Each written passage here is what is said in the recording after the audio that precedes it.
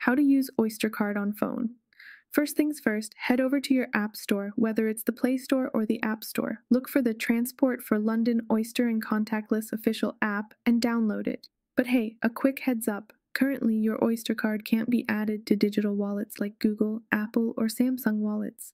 Remember, while you can manage your card on your phone, it won't work for contactless payments through those services. Once you've downloaded the app, sign in using your email and password. All your cards linked to your account will pop up on the home screen. If you don't see a card there, no worries. Just hit the plus sign at the top right corner and enter your 12-digit card number to link it up. Once it's there, tap on the card to check out its details.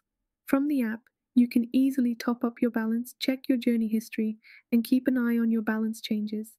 As long as your card is listed with its balance on the home screen, you're all set to use it via the TfL mobile app. That's it. Managing your Oyster card on your phone is that simple. Hope this guide was helpful for using your Oyster card on your phone. Thanks for watching.